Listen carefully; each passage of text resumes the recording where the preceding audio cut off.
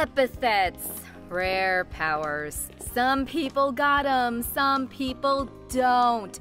Do you know what it's called when someone doesn't have an epithet? A Monday, that's right. Of course you know, you're not 6. And if you have an epithet, you're inscribed.